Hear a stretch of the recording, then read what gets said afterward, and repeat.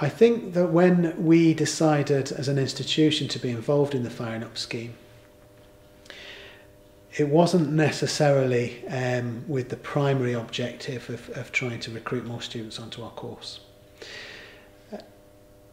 It was more of an obligation to a discipline that was being lost, and a responsibility, myself and my colleagues as ceramicists, to try and pass on and impart some of the fascination and the power and the grace of the material, really.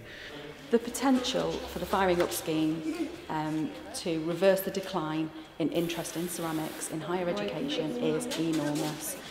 You speak to the children and they say things like, we've never really played with clay before. And I've gone in with a very open-minded attitude, a fun attitude. I want it to be enjoyable for the children, and it isn't about the results, it isn't about the GCSEs, which is what the staff and the teachers, they want it to be about results. I went in there with the idea of, I want you to love this material. We'd never touched clay before, at all. And Serge came in and said, here's some clay, just do what you can. We had, it was 14 minutes, we had to make 4 pots, and he timed us, and he was like, come on, you've only got 3 minutes left, and we were like, ah. So yeah, that was good, wasn't it? The pots ended up really good then. Yeah, they were the best ones we ever did. Yeah. Nationally, there's been lots of schools that have closed or stopped doing ceramics, so now we see an increase of that. It should gain momentum because of the clusters around the UK, so I'm hoping that it will be that we'll see this continuing. And although it is only a short intervention, I think we can build upon that. We're certainly going to keep in touch with all of the teachers and try and encourage them. I think, through the Firing Up programme, I've really seen the teachers gain a lot of confidence, and they've said that they've really appreciated having someone that they can talk to, who they know, knows what they're talking about and knows about clay. So I think that's been really important, and making them see that it doesn't have to be that complicated. That's been particularly the angle I've been trying to approach the schools with. For me, I see the legacy in terms of departmentally, we're much stronger within working with clay, and because staff have got the confidence, we are then putting that into working with the students and developing in terms of further projects. We're already discussing what we'll do next year in terms of sculptural projects, 3D projects, developing on the building construction skills that we've learned. Building upon the Firing Up experience, for me, I've obviously got the skills now to teach more than I had before. I think I've developed them, and I know how to teach them, which is the important part. And I feel the skills now are in the department, and I can develop skills, projects, schemes of work based upon these skills, and now know what pupils are capable of doing. Basically, I think at any age now, from knowing what I can do with clay in the classroom. So I feel that it'll impact on my teaching. My sessions were really intuitive, quick, throwing clay at a wall, throwing slip at it, throwing glaze at it, and maybe I pulled back a little bit and have a bit more thought about it. One of the good things about this is there's 3 of us doing it, so we can all learn from each other to some extent in terms of approach and how we do things differently. It's always interesting to work with a younger age group, having been immersed with an older age group for quite a while now, to actually see how youngsters engage with the material. Makes you almost think yourself when you work, how do I engage with the material? I think for the youngsters to be able to create something from scratch, from their own ideas, I think it's just been a wonderful experience for them, and the end product has been fantastic. Here's an opportunity for some of those students who are on graduate or postgraduate courses to look at the work of GCSE students and to think, well, I feel very inspired by the work that a 16-year-old has been doing, and in my course and the way that I do things. So, fantastic. I've enjoyed most about the project, just learning, because I've never really worked with clay before, so just working with it and seeing what you can do with it and all the different types that you can do.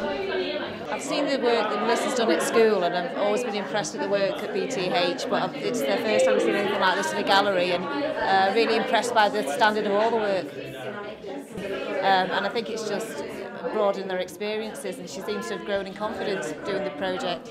The Firing Up just fitted perfectly. It brought together all the expertise we've developed in our students as mentors in the classroom and our graduates as practitioners that can deliver art in the classroom. And particularly it also came at a time where craft is a kind of a subject that is under threat due to changes in the national curriculum, and we feel it's really important that it provides people with opportunities that other forms of art don't necessarily touch. So we were very keen that we worked with the Crafts Council. Having the Crafts Council involved with the school has been great because they probably have never heard of the Crafts Council before, but now it's become a major buzzword, and you know, they really kind of, they probably didn't have so much of an understanding of the word craft before. It was just another material used in an art subject, basically. So I think there's been a bit more of a kind of recognition, and it's give us the impetus to look for other funding sources as well, and to actually kind of look to build beyond the budgeting kind of constraints of an art department in a local authority school. So. Yeah, we will build on this because there is just so much here that is not offered by any of the other projects in the curriculum.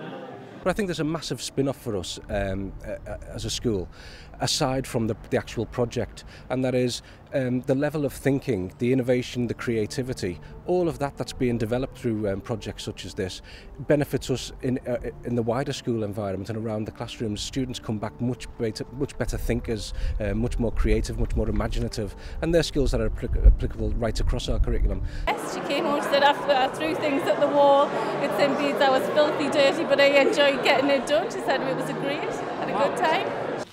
It's been a really good cross-curricular strengthener because it's been really strange for the children to see a science teacher in the art department looking like they've got lost but actually being a part of a project down here. And it's been really good working with children up in science and then coming down here into the art department and seeing scientific practice applied to firing the ceramic ware that they've made. I think the children have achieved a number of things out of the project. Their confidence has grown massively with their art skills and their willingness to try new activities and also to meet new people as well. And their resilience in terms of being able to continue through making mistakes and to actually learn from those. With our young people, they often have a very low resilience, and if something goes wrong, then they will often demonstrate very destructive behaviours. And we've seen a reduction in the amount of destructive behaviours that have been displayed. I think the pupils have benefited from working with clay because they've learned to take more of an ownership, a personal ownership of the work. I was very surprised to see the way they wrapped their work up and made sure it was stored safely, and was very conscious of it drying out between sessions, and it was more than I expected from them, which is obviously surprising myself. And also, definitely the way they took pride was the biggest thing for me. Doing the Firing Up project, we have, in the past, our A-level has been painting and drawing, and our upcoming A-level students, we've got quite a few who are interested in doing ceramics. So we're going to develop that with our A-level this year. Melissa is going to do A-level art, but she's staying on at college, and obviously then hopefully she will go on to university, and she is interested in pursuing this. Say that you can actually make a living from ceramics and things to do with art. I never really thought that you could before, but now after doing this, I thought I could have an opportunity to do something in the art industry with ceramics. And I'm just aware at the moment that there's enormous pressure on higher education to be just economic and to think about the impact on the economy. And this puts at risk the arts and the humanities in a way that I don't think the government understands. And I think it's so short-sighted, and it's vitally important to invest in the arts and the humanities and the creative industries, because without that, society is a far poorer place. But actually, in terms of creating the future for young minds, I think giving them a broad experience of the arts at an earliest possible age is a door to so many different careers and understandings. And actually, it's also a false assumption that graduates from the humanities and the arts don't contribute towards the economy. They do so in so many rich and diverse ways. I would be happy and proud if my daughter said she wanted to have a career in ceramics. I think it would be great.